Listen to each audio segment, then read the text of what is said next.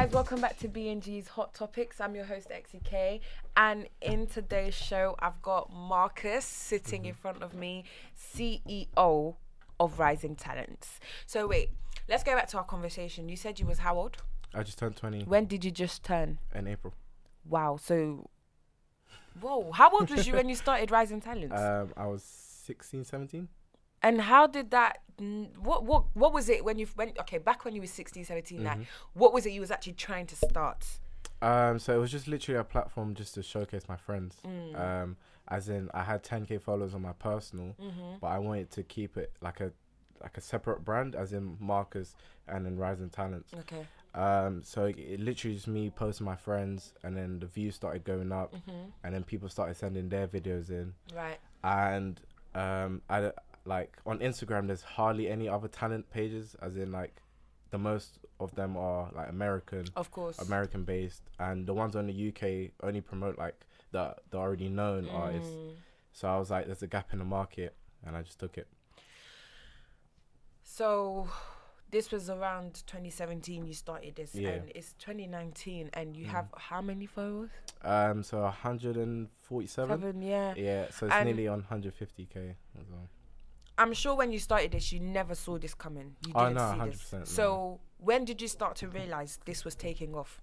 When like celebrities started following it, so Ria Ferdinand, Lil Mama from America. Okay. Yeah, and just like big names supporting it. And is it only you yourself who manages this account?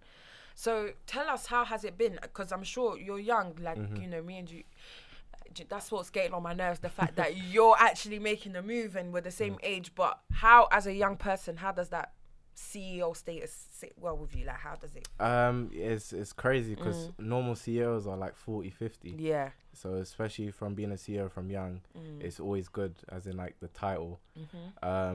Also, like, for example, when I go places and stuff, it's like, oh, that's the guy who owns Rising Talents. Yeah. And it just feels good, as in like it's all positive rather than like a negative. Yeah.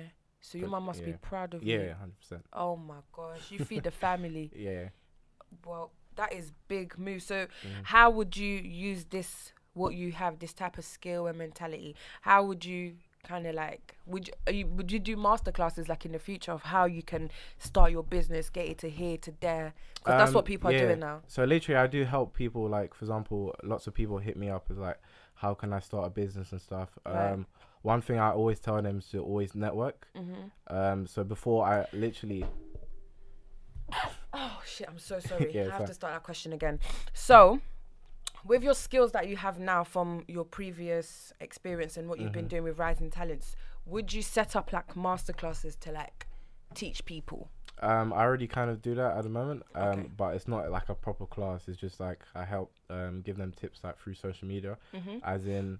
The one tip that I always tell people is to network, as in, like, just say hello to someone, see what they do. So before, I would never used to do that, or like I was literally so shy. As in, like, if I saw someone very important, like I know like they can help me, I would just avoid it, type of thing. But now I go to them, shake their hand, and just ask what they do and stuff. Even like, for example, when I take Ubers, I used to just normally either plug my phone in and listen to music or just be quiet. But now I just talk to them, see how long they've been doing Uber. Is that the only thing they do? And yeah, it helps. So it's all about like networking. Yeah. So having this account, you probably see it all. Like people send you different type of things. Like 100%. How do you deal with all of that? So I kind of fill out the type of talents and stuff. So the main thing I go for is quality, because some people can be good, as in like they've got talent, but if their quality is not standard, then I can't post it. And how do you deal with people? Do people come to you like, you didn't post my video? Oh yeah. So how do you deal with that? Basically I just show them the DMs and I'm like, can you find your name?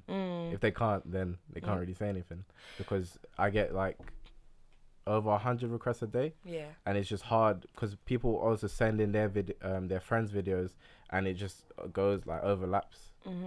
So how does your phone deal with all these things? My phone, basically all my notifications are off.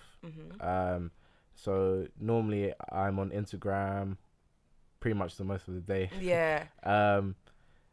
going through the videos and stuff is quite easy for me. As in, like I've got kind of like OCD, so on my private account I go through everything. Okay. I don't like the messages coming up, but on Rising Talents it's very hard for me to do that. Okay, so tell us a bit about like when you was younger.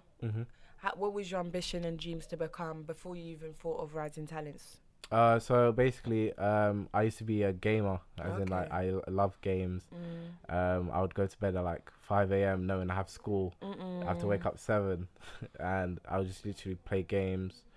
Also, my brothers play for Arsenal. Okay. So I like got that football. I used to love football. I support Arsenal as well. All right. Oh, apparently that's not a good team. Do you like football or not? I support Man U ever since I was a baby. I don't even know what's going on. But so, Rising Talents, where are you planning to take this? Like, are you planning to do showcases in the future? Are we planning to see you in America? Where are we planning literally. to see you? So I'm just trying to like make a foot in the UK, as in like everywhere in the UK will know about Rising Talents, and then hopefully take it overseas, different countries, as like in Europe, Asia and stuff. So since you've become like this CEO and now everybody knows you're like your hood famous type of guy, have you had that type of hate where people are just hating you for no reason? People want to knock you off your... No, to be honest, not to my face or anything, as in, because what I'm doing is positive. I'm helping people like get their dreams, if that makes sense. So I don't really get hate as in like that. Does that make sense? Yeah. So look, do you have them cousins as well, family friends that come up to you and try to beg it with you so they can get a feature on the page? To me, my family members aren't really talented like that. Like even myself, I don't really have talent, but I'll class my talent as in finding talent. Okay. So how do you separate business and relationship? So are you in a relationship? Yeah, so you're in a relationship. How do you separate business and relationship? Because that's something us young people, we lose focus of. We either let money get to our minds or love get to our mind. Like, how do you deal with both? It's very, very hard. As in, my girl lives with me. Okay. So it's like when I'm doing Rising Talents and stuff, she's complaining because she wants attention. Yeah. But then I'm like, I need to do Rising Talents because at the end of the day, that's what's going to help, like, get my money up and stuff. Okay, so what advice do you have with like keeping it separate and how to work on it? Because she's still your girl, right? Yeah. So I would say just make time, equal time, as in like spend time with obviously what you're doing, your business and stuff, and also to spend time because at the end of the day, it's like they're your partner, right? And it's like the end goal is to be a family. And you can't, like, for example, say I'm always on the company, she might lose interest and just like go away, if that makes sense.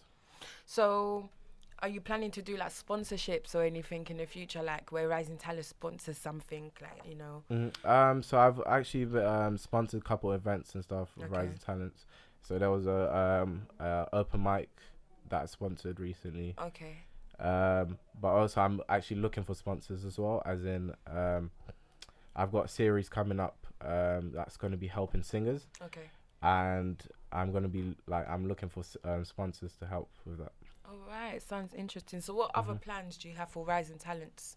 So I'm trying to do a football team. Okay. As in help, like obviously I know there's brilliant footballers, but they don't have that like network, as in like they could be playing for Sunday league teams and they could be amazing, but no one sees them. So I'm gonna help, be trying to help them.